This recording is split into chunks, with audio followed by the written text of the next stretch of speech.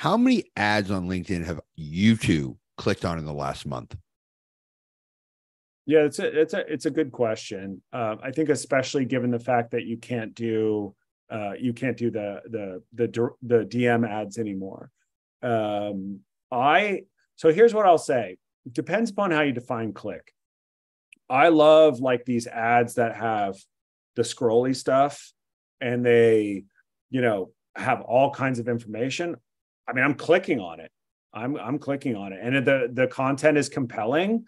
I'm going to learn more. So, but is that because you're a marketer and great respects great?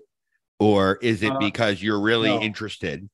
Yeah, it's because I'm really interested. I think most marketers would tell you they, if they see good marketing, they sort of, they kind of trash it a little bit because they're like, I should have thought of that. Or it's only good because they can spend so much money. I'm like by nature a hater.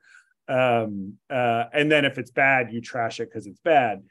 So going after marketers is really challenging. I would say anything that I'm actually engaging with that is an ad, it's because I'm genuinely interested. What I'll say is also I never click on like search ads because if I'm searching for something and I find it, I'm like, I'm going to save this person the 30 cents. I'm just going to go directly to their homepage. Yeah. I know they're Greg, what about you? Well, I mean, none. Yeah, me too. And, well, first of all, search ads I never do only because the experience is so bad. Right. Like, because I know I'm going to a landing page. Yep. And if I'm on Google, my intentions are very earnest. Like I want to go, do some research. So I do it. Yeah.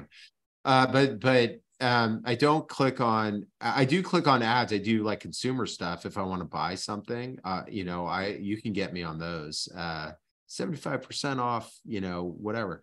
Or if it's something interesting, like from a consumer perspective, but from a B2B, I don't. That said, I don't forget that much.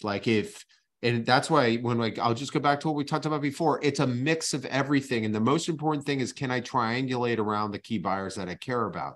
Yeah. You can, without me clicking, plant a seed in my head for the next time you reach out to invite me to an event with ads across anything. I don't care. You just got to get to me.